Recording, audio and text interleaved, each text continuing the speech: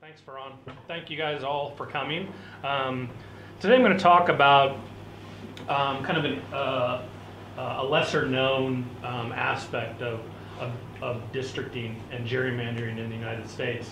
And it has to do only with legislative districting, so as opposed to congressional districting. So typically when somebody mentions redistricting, we think of the U.S. House of Representatives, but here I'm talking about legislative districting. So all of the 50 states basically mimic the federal government in terms of having the three branches. They all elect single executives that are called governors, and then they all have state judiciaries. And then for the legislature, 49 of the 50 states have a bicameral state legislature, just like the U.S. federal government. Nebraska is the one outlier. They have a unicameral, nonpartisan legislation. Of course, it's not nonpartisan at all, right? If you're a Republican, you don't say you're a Republican, but all of your symbols are red, right? And if you're a Democrat, all your symbols are blue, but you're just not allowed to say what party you are. And of course, they all vote together as well. So, and the reason why, well, I'll get to the reason why I'm talking about it, but there are differences in the way that the courts handle legislative districting compared to congressional districting, and I'll get to that in the talk. So, but this is kind of what I think of as a feel-good story, right? This is kind of a problem, one particular aspect of partisan gerrymandering, and then the United States Supreme Court case in 2004 that makes a really important decision, and then how that has impacted districting in the most recent round across the 50 states. So, and it had a positive impact, at least if you're kind of a one-person, one-vote proponent, which I am. So, we refer to the redistricting revolution in the United States in the early 1960s. Prior to that, the federal courts refused to get involved in redistricting cases, despite the fact that there was lots and lots of problems with them, because they thought that these were political issues, right? This is something that the legislature and the governors have to handle, and not the courts. They didn't want to get involved. However, in the 1960s, the particular issue that got the court to wade into redistricting, now they haven't turned back, was malapportionment. So there was gigantic population differences within states across districts, and this makes sense in that from the late 1800s to the early 1900s, the U.S. went from a largely rural agricultural country to an industrialized country with lots of urban centers. And so as these urban cities were growing, all the power was still in the rural areas, and they would just not redistrict, right? They wouldn't give the cities the numbers of districts that they deserved, based upon population. So the cities were basically underrepresented and there was differences on the order of hundreds or even thousands, right? So you'd have a district in Memphis, Tennessee that had 1,000 times more people than a district in rural Tennessee. This was the issue that got the Supreme Court to start adjudicating different aspects of redistricting. So these are the four kind of landmark cases that were made kind of lickety-split in the early 1960s that have to do with different aspects of one person, one vote, but I'll just lump them all together and call it a day. But basically, the kind of key thing to know here about one person, one vote is that there were, did I mention this on the next slide? No.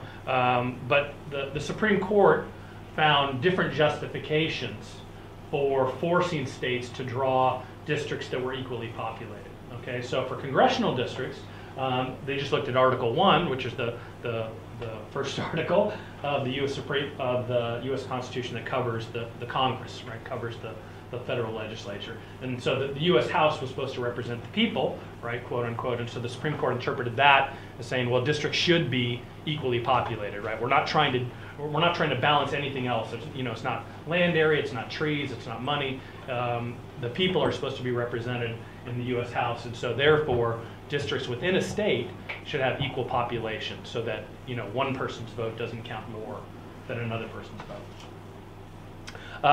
For legislative districts, which was the Reynolds case, the Supreme Court found the justification in the 14th Amendment, which was the Equal Protection Clause, right? So the 14th Amendment is one of 3 constitutional amendments that was passed shortly after the U.S. Civil War, and this was putting restrictions on the states, right, to make sure that nobody was treated unfairly, particularly, right, the freed slaves.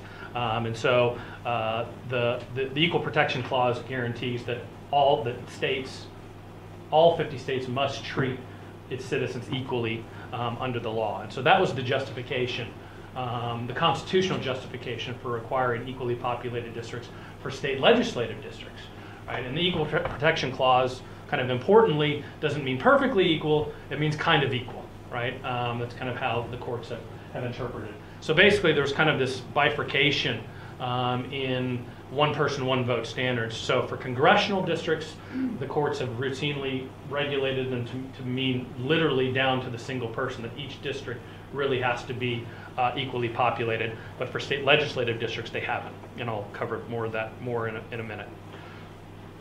So population deviations are really quite simple, right? Again, here we're just looking at one state. You don't take the whole nation together.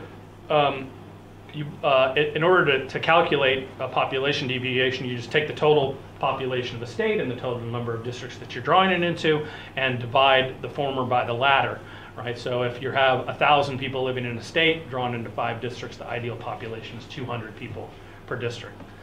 So if you take, to calculate the total range, you take the difference between the largest district and the smallest district, in this particular example, 210 and 190, and then you can get kind of a percentage deviation by taking the range that it's off by and divided by the ideal population. So in this particular case, right, there's a 10% total deviation in this example. So as I said before, the standards the courts have used for legislative relative to congressional are different, and courts. Federal courts have interpreted, different parts of the country have interpreted these one person, one vote standards differently, as they often do, right? I mean, the courts are supposed to kind of all decide things the same, but often they don't. So sometimes deviations, even for congressional districts, have been permitted over time, although more recently they've become more and more strict about it. But they have to be justified, right? So this is the Karcher v. Daggett, and again, this is a case regarding congressional, not legislative districting, and so these are the 2 questions that they're supposed to, that courts ask about in deciding whether or not to allow a deviation. So could the differences have been reduced or eliminated with a good faith effort? The answer to this is almost always yes. It's not hard to eliminate these differences, and if no good faith effort was made, can the state prove each variance was necessary to achieve some legitimate goal? So some states have had small deviations in congressional and much larger in legislative by proposing some sort of legitimate goal, and often it has to do with preserving communities of interest, which I'll talk about a little bit later, or these sorts of things, right? So here's some of the legitimate goals. Trying to keep districts compact, that just means that the shape is rather nice, right? A square or something along those lines, not these kind of ugly districts that oftentimes get drawn in the states. Respecting existing political boundaries, so county lines, municipal lines, natural boundaries, rivers, and this sort of thing. Preserving the core of prior districts is a perfectly legitimate goal, right? We don't want to change things too much, because if we shift voters between districts, that's kind of disruptive for them. And then avoiding pitting incumbents against one another is a legitimate goal as recognized by the courts, and this kind of makes some people uneasy, particularly in America, because we really like to, we have this sort of, maybe you guys do too, but we have this sort of strange relationship with elected officials, right? We get excited about them and elect them in, and then sort of instantaneously we're sick of them, and we want to make sure they, if they've ever done anything, right, the slightest malfeasance in their past life, we want them to get out of office. So, but courts don't like to get rid of incumbents because they don't see that as their position, right? So an incumbent is somebody that has been duly elected by tens of thousands, if not hundreds of thousands of people, and courts are kind of very wary to just kind of throw people out of office. And courts oftentimes draw redistricting maps. If a state is in a situation where they can't pass a new map, it's up to the courts to draw a map before the next election. So courts are very often involved in redistricting, not in a majority of the states, but in lots of them. Okay. So some of the recent cases, there was a federal case for congressional districts from Pennsylvania, and this was a major partisan gerrymandering case. It was called Veith v. Jubilarer. And there was a 19-person deviation. So this was from the 2000 round. I was actually an expert witness for Pennsylvania in this particular case. And the districts at that time were about 650,000 people each. And so their largest district had 11 people more than the ideal population, and the smallest district had 8 people, right? So this is 11 people over, right, and 8 people under. So a 19-person deviation from the ideal, which is 650,000 people, right? So they thought, well, this is meaningless, right? But they didn't have a justification for it at all, right? In fact, the guy testified in court, why did you stop? Why didn't you get to perfectly equal population? He said, my boss told me to stop, so I stopped. And so those districts got thrown out by the federal court. But it was actually a very quick fix for Pennsylvania. But that's kind of how far it's gone, is that, and if they would have been smarter about it, Pennsylvania could have got this through. They just needed to have a story to tell, right? And so they just didn't have a story, so the court threw it out. But they just kind of fixed the districts really quickly, and it wasn't that big of a deal. So for legislative districts, in the most recent past, the last 30 years or so, everybody that's involved in redistricting has assumed that there's a legal safe harbor of plus or minus 5%, so kind of a total 10% range. Puts you in a legal safe harbor, which means you don't need any justification whatsoever. That if you come in with a legislative districting plan that's plus or minus 5%, you're not going to need an explanation. The court is going to accept it. Well, that changed. The court case that's kind of the crux of my story here is a court case that came from Georgia and was heard by a 3-judge federal panel in that circuit. That's called Cox v. Larios. And in this particular case, in Georgia went crazy, and they've maximized the partisan nature of this 10% population deviation. So basically what happens is the Democrats are in control. They control the state legislature and the governor, so this is just like passing a state law.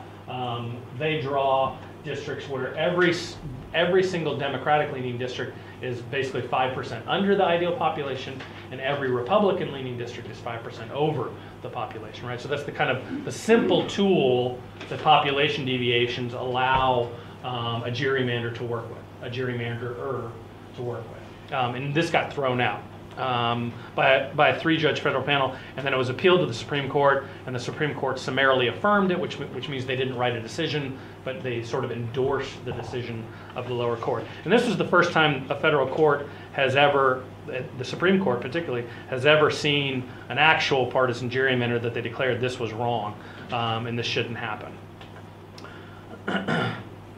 So, as I said before, the reason why I think population deviations are bad is that it's a very simple thing to use to gerrymander the state. Again, you overpopulate the opponent's districts and you underpopulate your own districts, and this allows you to get a small, maybe an extra seat or two statewide, depending on how many seats, of course, are in the state legislature. And those vary widely among the states. I mean, one of the smallest states is New Hampshire. They have a state legislature that's the 3rd largest legislature in the Western world by total number of seats, just behind the British House of Commons and the U.S. House of Representatives. I can't remember how many it is, but it's like the high 300s or something like that. And so there, each district, the New Hampshire state legislators represent about 3,000 people each, so pretty small districts. So here's some of the arguments for allowing deviations. The redistricting is based upon census data, so every 10 years the federal government takes a census of the whole country, and they try to count every single person. Doesn't matter if you're a citizen, if you're there legally, illegally, they try to count every single person in the country, and those data become the basis for drawing both congressional districts and new state legislative districts shortly after the census is completed. So obviously the census isn't correct, right? So making a state draw districts down to a single person seems kind of silly, right? I mean, because we know the census data were never right, and certainly a year later the census data, even if they were right back then, they're no longer correct anymore. And so some people kind of have this kind of visceral reaction, like, well, that's kind of stupid. Why would you equalize districts down to a single person based upon data that are faulty? I think it's the only way to do it because it's the only non-arbitrary number, right? I mean, what's the difference between 1%, 5%, right? You can pull any number out of thin air. So I like equalized population, even though I know they're not really equal, but it's the census data are the best estimate of the population. So let's use it, and realizing that there are faults. But equalizing the population is the only non-arbitrary number, right? 5% is arbitrary, 10% is arbitrary, right? So 0 is not arbitrary, and it's not particularly hard to do. Another justification is that allowing population differences across districts allows you to keep communities of interest whole. And this is a typical response to requiring strict one person, one vote standards. Now, communities of interest is, I have sort of a weird, I don't know if I have a relationship with, I suppose I have a relationship with communities of interest in my head. But in my mind, communities of interest should be the most important thing, right, for redistricting, right? And this is kind of, and in the book I wrote a few years ago, I argue that communities of interest ought to be thought of as ideological, not geographic. But in America, we're stuck with geography, right, as the basis for communities of interest. So oftentimes it'll be counties, cities, other, two cities that are connected by a bridge or something like that. But you can make up anything, right, to be a community of interest. So if a good lawyer can make up any story for any section of the state to be community of interest, in my mind, there's no reason to even talk about communities of interest anymore. I was involved in Texas redistricting. This was back in 2002, and I was on the stand, and one of the opposing map drawer lawyers was trying to testify through me to the judge, as they often do. And he's saying, well, look at our map, Professor Brunell. What we tried to do here, in eastern Texas is draw districts the way they looked in the 1950s. All right, and I was like, well, why on earth would you want to draw districts like they were 50 years ago, right? What's the basis of that? And he's like, oh, we're kind of preserving communities of interest, and right, that was the first thing that came to his mind, communities of interest one. And I was like, well, I'm not buying it. Maybe the judge is buying this tale, but I think that's stupid. I would never draw districts the way they were 50 years ago. So that's that for me is the problem with communities of interest, is it's so slippery. But if you ask, people that are involved in city and county government, they'll always come testify, oh, you got to keep us whole. We got to, they want to be a majority in a single district. I totally understand that, but I just don't see cities and counties as communities of interest. I think, for me, cities and counties are arbitrary, designations that are designed to deliver public services to some population. Okay, so if you draw, right, and you got to, the boundaries are arbitrary, right? They weren't, and I always tell that to my students, when you fly over Texas, you don't actually see this as you fly over Texas, right? They're all very proud of the shape of the state and the size of the state, but somebody just made that up, right? Texas used to look far different, right? We used to control big portions of Oklahoma way up here. Texas was even bigger than it is today. So for me, equalizing the voting power of individuals is far more important than worrying about pre-existing arbitrary boundaries. And again, deviations are used for partisan purposes. So that, for me, is the reason why a one person, one vote should be kind of strictly enforced for both congressional, as it is now, but also for state legislative. Right, and again, this is how these are the counties. Texas has the most counties of any U.S. state, 254, by far the most. The next one is Georgia. They have about 180 or something. And so some of these, some of these are very, very small. And you can see, right, so people always argue, oh, well, counties are communities of interest. I mean, look how bored they got, right? It's just like, it's like graph paper, right? It's like, oh, if we're really going to draw this many, let's just get on with it, right? Let's start, let's just draw grids.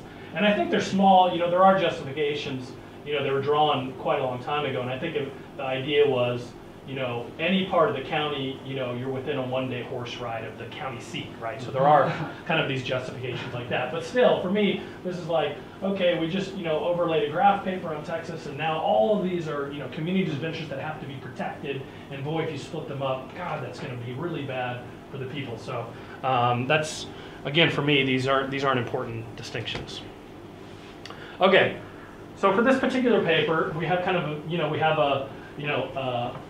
the last two rounds of redistricting in 2002 and 2012. And remember, the Cox v. Larios decision happens right in the middle of them in 2004. So we should see some difference, right? We should, A, be able to observe a partisan partisan uses of population deviations in the various states in 2002. And I'm not saying they're going to disappear by 2012, because they don't. But they should go down, right? We should see less of this. So I gathered data on the populations for every district in every state. And this is just for the lower chambers. I only did 50 chambers rather than all 99 of them. But the same should hold for the upper chambers as well. I just didn't bother to gather the data. And I also, of course, I gathered information on which party won the election in following the redistricting, and that's how I code partisanship, right? So I'm going to be talking about Democratic districts versus Republican districts. So those are coded by which party won the election after, directly after the redistricting. Now, redistricting, generally speaking, is done in a partisan manner in the states, although some states use nonpartisan commissions, like California and Arizona are two major examples. And so I coded for whether the redistricting process was controlled completely by the Democrats, which means the Democrats controlled the governorship in both chambers of the state legislature, or the Republicans. The Republicans had unified control of the state government, or something else, right? And that could be a court drew the map because the state couldn't. The state was divided. Maybe a Democrat was governor and the Republicans controlled the state legislature, or they had a commission. Okay, so there's the unified partisan or something else. So the first hypothesis is that partisan districting is going to lead to systematic population deviations based on party. So if the Democrats are in control, we should see districts that Democrats win be underpopulated, and districts that Republicans win on average be overpopulated. And then hypothesis 2 is that the Larios decision in 2004 will have the effect of reducing deviations overall and the partisan nature of these deviations as well. Okay? And there was a lot of uncertainty, right, in 2012. So I worked in lots of different states, and most states were pretty, this got to be a big thing. So for instance, in Alabama, they went from a plus or minus 5% total population deviation to plus or minus 1%, and the Democrats sued in federal court and said this is a violation of the Voting Rights Act because this made it so that they were able to draw fewer majority-minority districts that favored African Americans, because majority-minority districts typically end up being underpopulated. But the court threw that out. Didn't buy that particular argument. So, but some states were very cautious, right? You don't want to use plus or minus 5 and then have a court throw out your whole map, because this is a huge log roll, right? By drawing a map, so many people have to be on board with this thing. If it gets thrown out, it's pretty devastating. And you don't know what's going to happen, right? Is the court going to send it back to the state, right? Or is the court going to draw its own map, which happens sometimes? So there's lots of uncertainty about what would happen if a court throws out your map. So states don't like it, right? They want to avoid that at virtually all costs. Okay, so I'll explain what the heck is going on here. So this is 2002 data. Sorry, the data are going off the chart here. So what do we have here? So these are the 47 states in my sample from 2002. So the ones that are colored blue are states in which the Democrats control the process. Red ones are naturally the Republican states, and then these beige or whatever color you want to call that are states that are other, right? Either a court drew the map, or a commission drew the map, or the state had a divided government. So we're kind of not interested at some level. I mean, it's interesting to compare them, and there's some interesting results in 2012 with them.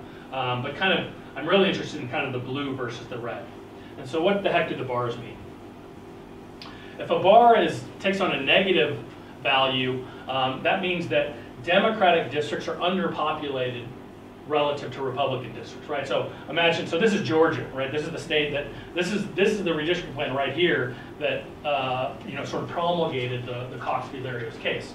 So what happened, and it's, it's like almost minus 5%. So like I said, Democratic districts would be underpopulated. So I take all the Democratic districts, take the average population, then take all the districts that Republicans won, take their average population, and then take the difference. It's as simple as that. So this is just a difference between Democratic average population and Republican, right? And so since this is negative, that means it was Democrat minus Republican. Is that right? Well, it doesn't matter. Negative numbers are Democratic advantages, and if they're positive numbers, the Republican advantages. And these states, basically, there's really no difference between Democrat and Republican states. And that can happen in a number of ways. In Illinois, for instance, in this particular case, they drew districts that were equally populated. Okay? So if all districts are equally populated, then regardless of the partisan distribution, right, the averages are going to be the same. But you could also get there by, you could still use population deviations, and if you have if there's no partisan component to it, you could still average the two numbers out. I hope I'm making sense in my head, but I'm not sure if I'm communicating that properly. So, kind of the biggest offenders here are Georgia, and then Maryland is the second one, and then this is Mississippi right here. Then Kentucky, here's New York, Alabama, Alaska. So you can see all of these, the Democrats did very, very well in 7 states there, right? And then North Carolina too is pretty good. But sort of, you can see the biggest Democratic advantages are drawn by Democrats. Not a big surprise, right? Wyoming, I'm not sure what they did. My own home state of Texas, I'm not sure what the Republicans were drinking in 2002, but they controlled the whole state, and yet they didn't take advantage of it. I'm not sure why. And I tried to find that out. I tried to find, what happened here? And I haven't been able to get to the bottom of it. So, a kind of an important distinction here is that you can see a lot more blue than red. That's because in 2002, the Democrats controlled more states than the Republicans did. And that's going to be in contrast to what you see in 2012, where there's far more red. But you can see the Republicans don't do very well, right? There's only a couple, 2 states where it's sort of over, remember down here, this is like -4, and the highest the Republicans reach is like +2%, and that's only in one state, that's in Delaware, right? And then Utah's like maybe +1%. So the Democrats kind of took advantage of this more often than Republicans did, right? And sometimes it was drawn by Republicans, right? That's the kind of weird thing. But still, there's kind of a partisan. There's definitely you can see a kind of a partisan nature of what's going on here, and then sometimes even courts or divided governments oftentimes can draw plans that are imbalanced in terms of deviations as well. And it can happen naturally too. I don't want to say that it's always partisan. Like I said, if you're trying to draw majority-minority districts, in the South particularly, oftentimes you're only able to do it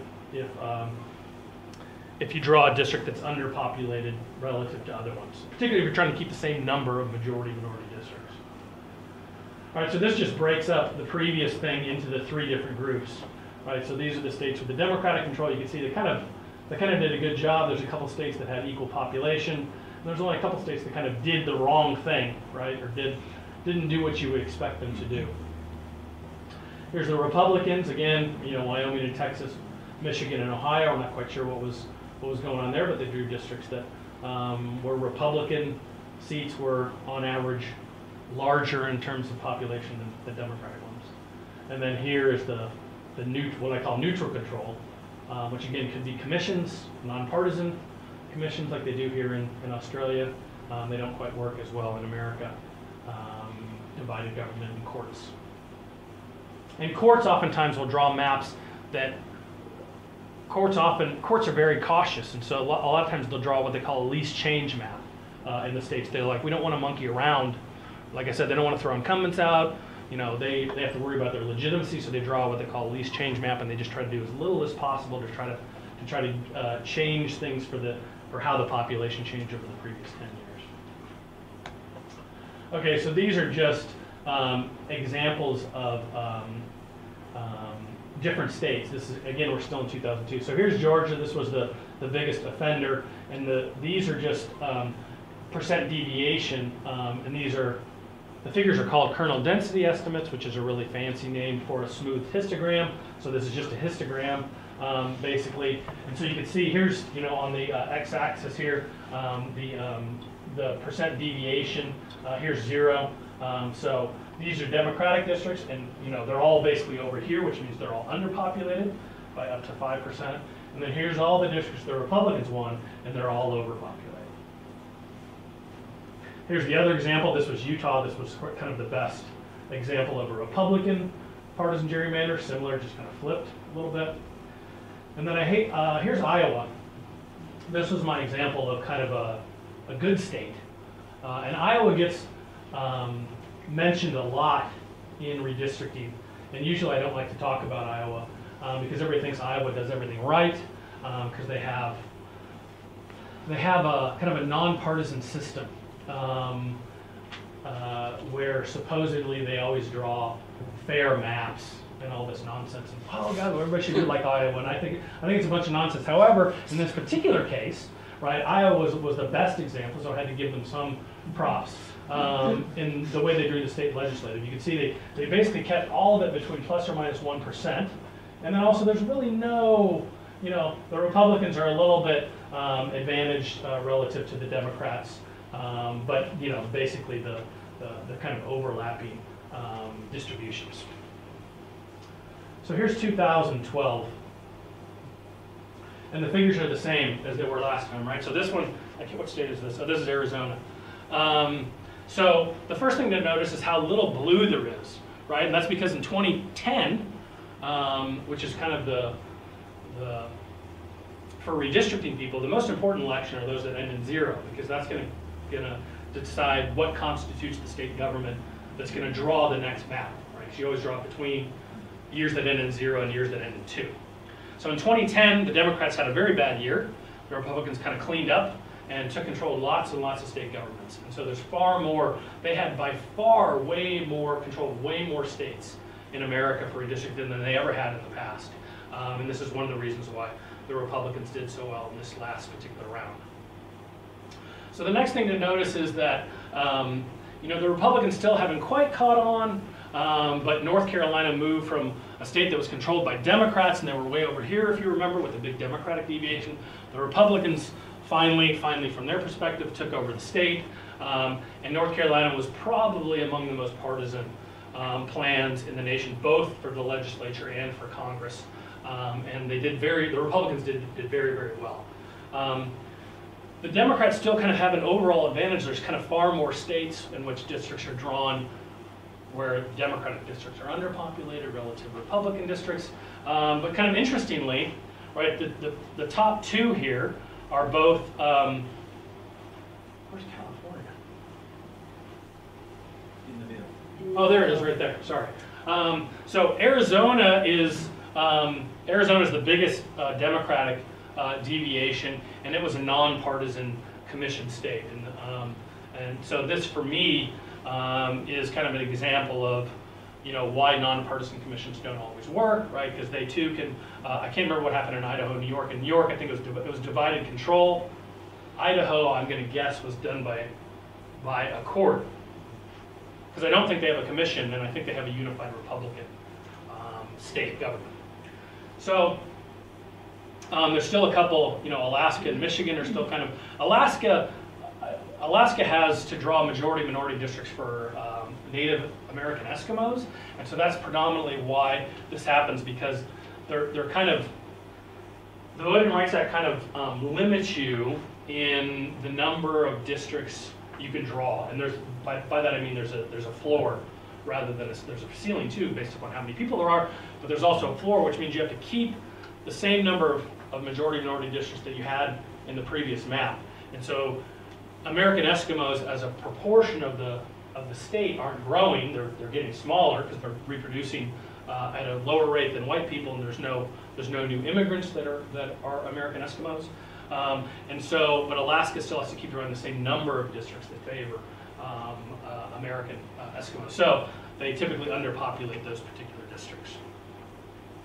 Texas kind of caught on here. Texas drew a very good Republican map if you're a Republican, a very bad map if you're a Democrat. But they obviously didn't maximize things. But the overall, the total population deviations have gone down, and you don't see the same partisan nature, right? You see a little bit of it here and there, but you don't see the same kind of more red over there, and certainly on the Democratic side, you don't quite see the same distribution of use of this particular tool. So here's some simple statistics. 24 states in the sample in 2002 used a plus or minus 5 total population range, and only 11 states kept the same range in 2012. 21 states had statistically significant differences by party in 2002, so take whatever, Florida, take all the Democratic districts, all the Republican districts, do a simple t-test, a comparisons of means test. You know, is there a statistically significant difference between these two populations for the mean? So there was 21 in 2002 and only 13 in 2012. So the overall range in the partisan use of the deviations was affected by the Cox v. Larios decision, and the averages overall were also down, right? So the total population deviations went down, and the partisan nature went down, which I'm going to show you here in a second. And then this last one is wrong because I had California here, but that was actually Iowa. But in the I'm not a fan of commissions, so in the paper that I've written, I've kind of I try to sneak in, you know, something that says, oh, nonpartisan commissions are really bad. But the reviewers didn't like that, so they made me change it. So Idaho, wasn't it? What? It was Idaho, wasn't it? Yeah, it was Idaho. Yeah.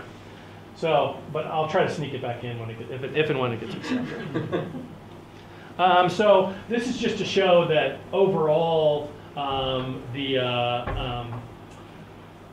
the use of population deviations, partisan use of population deviations, went down 2000 to 10. So basically, the dependent variable here are those bars, okay, that you saw, and then the independent variable, the redistricting authority, is just the different colors, right? So it's a trichotomous variable. It's -1 if it's Republican, 0 if it's a sand-colored bar, and then 1 if it's a Democrat. Okay. So if there is a partisan nature to this, it should be negative, right? Because I've coded it that way. Because Democratic advantages, remember, are negative numbers, right? And then I have the Republicans as negative, so that would mean this would take on a negative coefficient. The story, though, is that it's significant. This variable is significant in 2000, but it's not in 2010. So you don't see the same partisan use of this particular tool of the gerrymanderers. So, whoops, darn it.